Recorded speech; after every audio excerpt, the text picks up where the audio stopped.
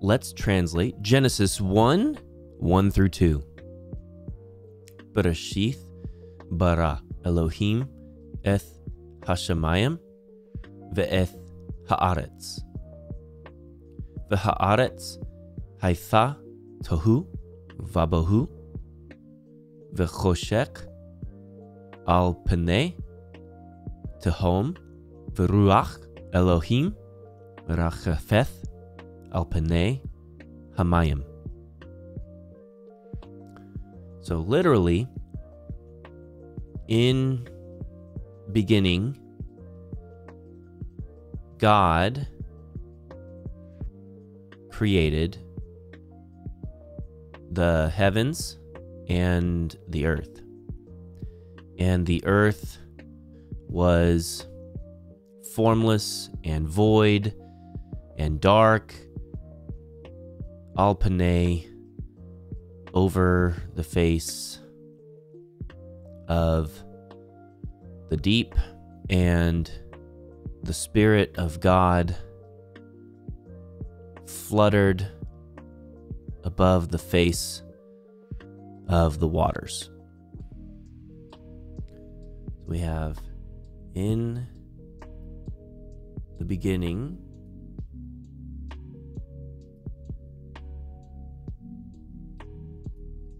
God created the heavens and the earth. Notice there's no definite article here. In the beginning, there's no word the. It's just in beginning. God created the heavens and the earth. Now, eth here is the definite direct object marker. So we're not going to translate eth here. God created the heavens and the earth. So this just helps us see syntactically what we're talking about when God's creating. We don't translate eth in this case. Then verse 2, and the earth, that's our subject. This one is, unlike Bereshith here, this one is definite. It's got the definite article. And here's our verb. I'll go ahead and put it over here. And for similarity's sake, we'll put it like that. Subject was subject. The earth was formless and void and dark.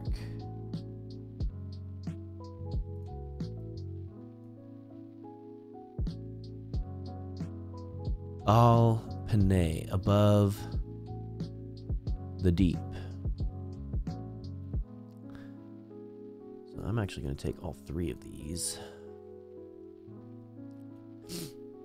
The earth was formless, void, dark, above the face of the deep. Now we've got a new clause. And the Spirit of God fluttered over the face of the waters. So let's take a look at the vocabulary here to fully understand what's going on. First, we have b. This is our preposition, in, at, with. And then we have reshith, which is related to rosh. Let's take a look at reshith here. It comes from rosh, means beginning, as attested in Syriac, Akkadian, and so it's translated what comes first, beginning. Now here we have Genesis 1:1, kind of ironic that it's at the beginning. Bereshith, in, at, the beginning. Notice it has the in the translation, but there is no definite article here. If it were, we wouldn't have Shavah. The REB translates it as when God began to create. NEB has in the beginning of creation. NRSV has in the beginning. Halot says it's probably to be preferred as a sort of title or heading. I can tell you, this word occurs one other time in Jeremiah, and it is also translated in the beginning as far as NRSV is concerned. WBC commentary says Rashith. Rashith, beginning, is an abstract noun, etymologically related to Rosh, head, as well as Roshon, first. It specifies the beginning of a particular period from the beginning of the year at the beginning of the reign. Here it's used absolutely with the period of time left unspecified. Only context shows precisely when is meant.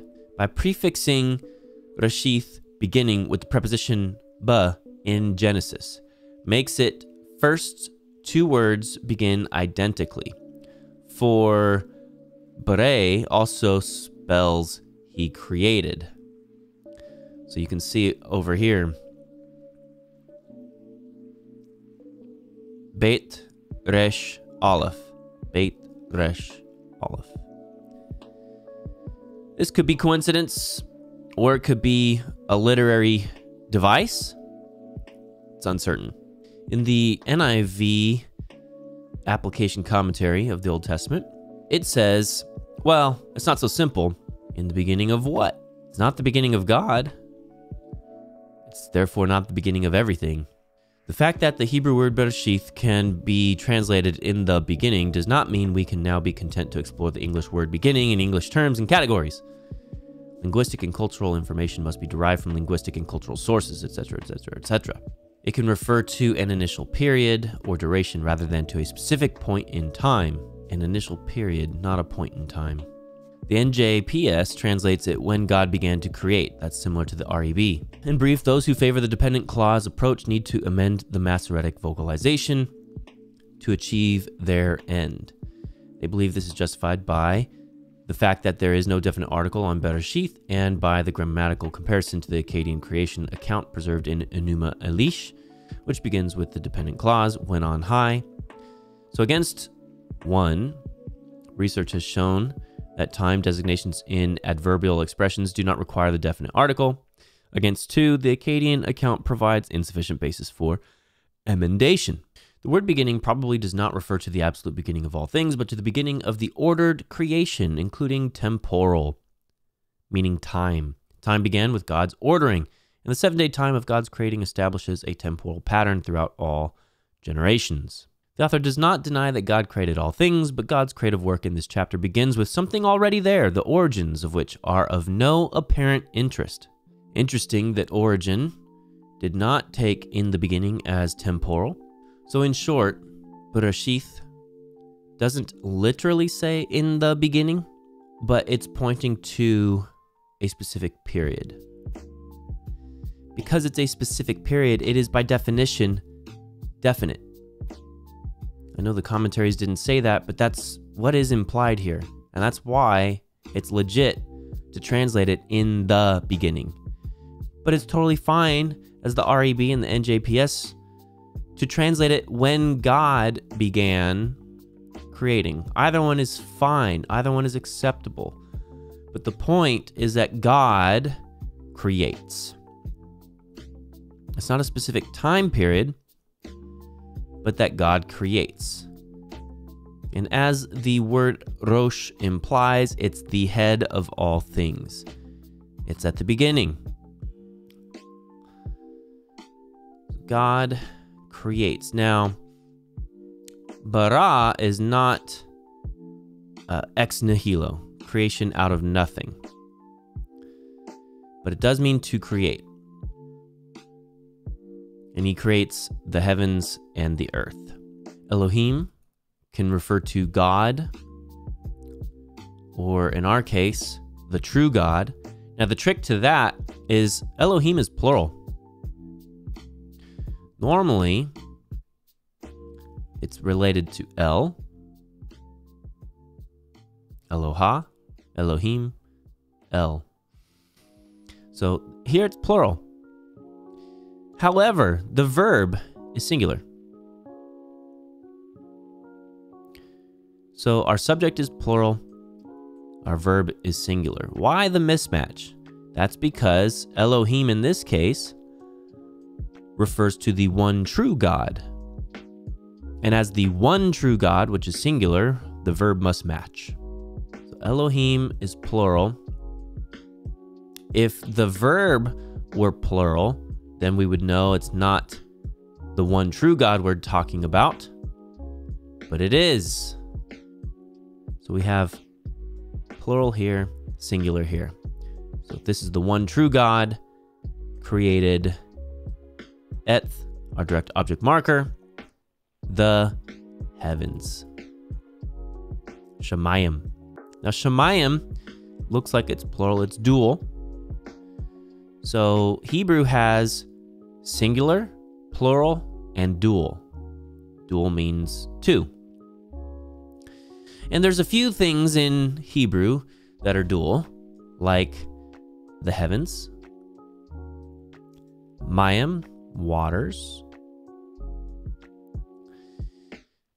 So just keep in mind, there's three patterns in Hebrew. There's singular, there's plural, and there's dual. And Halot says, Shemayim is apparently a dual, but in reality a plural. And we're only talking about not substantive here, but pattern of forms. So heaven, sky, the apparent roof of the sky, atmosphere, gives a whole bunch of examples. And here's Genesis 1:1, heaven and earth, and Vav conjunction here, direct object marker, haaretz. So haaretz is eretz, ground, earth, piece of ground, territory, country, the whole of the land. It can even be the underworld. So it's a flexible term, but we know in combination with Shemayim, it's heaven and earth. And the earth, haya. The verb is haya. I remember that from I want to be a martial artist. Haya. Come to pass, occur, happen, be, become. There we go. Become, be. And the earth was tohu. Tohu. Most often without the article. The verb is to be rigid. In Middle Hebrew, tohu with the plene spelling, numbness or wasteland. In the Dead Sea Scrolls, refers to nothingness, nothing, wasteland. And so in Hebrew, biblical Hebrew, it's wilderness, wasteland, emptiness, deserted. And we have here our combination, tohu vabohu. Tohu vabohu. So in our case, we have tohu vabohu. They're synonyms. Signifies the terrible, eerie, deserted wilderness, and this is a primary idea that functions in creation. So wilderness and bohu, related to the Phoenician noun, nomen divinative. I don't know what the Latin's supposed to be for divine. Bao. And to the Babylonian mother goddess Bao. Always parallel with tohu, just like we just saw. Partly assimilated to it. It has a rhyming formation.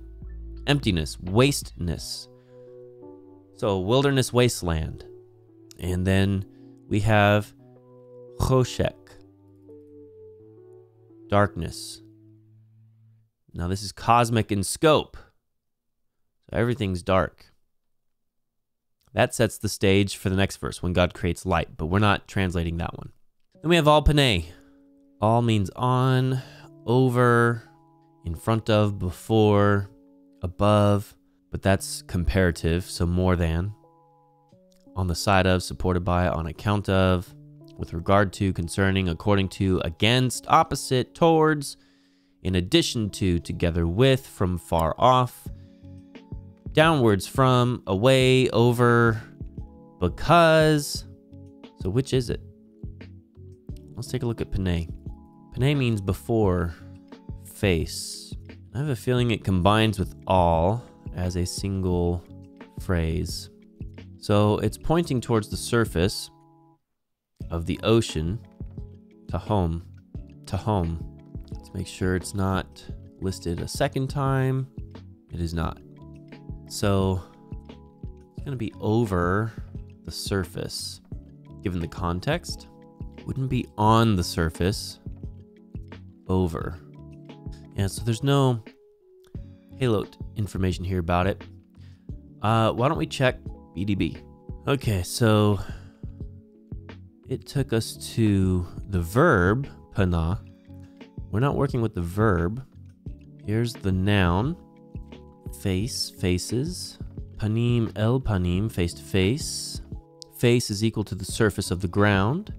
Ha'adama, ha'aretz, with prepositions. El, et, bithne, lifne. In other phrases, that's still lifne. Milifne, mifne. Here we go. So it has different meanings according to the different senses of the noun and the preposition. From the sense of face or front, in front of, it's more definite and distinct than lifne, but our example is not listed here. Ah, here it is. From the sense of surface, Genesis 1:2, upon the face of the deep. So over the face of the deep, upon the face of the deep. Tahom, not to be derived from a verb, probably a primary noun, perhaps going back to General Semitic, blah, blah, blah, meaning sea. Tahamat, right? This would be the story of Tiamat. Well, I guess it wouldn't be Tiamat because it's not Akkadian. So ocean, primeval ocean, primeval flood, as one of the prominent elements in creation.